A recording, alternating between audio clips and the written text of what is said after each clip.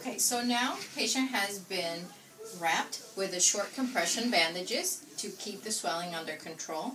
And in order to keep them from sliding down and also protect them, keep them clean, we're going to apply the Xpandasox. Today we're using the gray one with the expandable back portion, which is also gray. So this will be applied onto the foot just like a normal sock and brought up all the way to the top.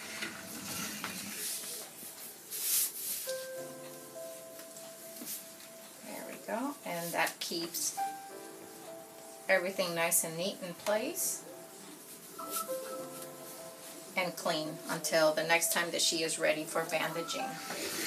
Now we'll do the right side, which is a little bit larger because the edema is worse on the right. And you can see how this expandable portion allows it to fit right over it.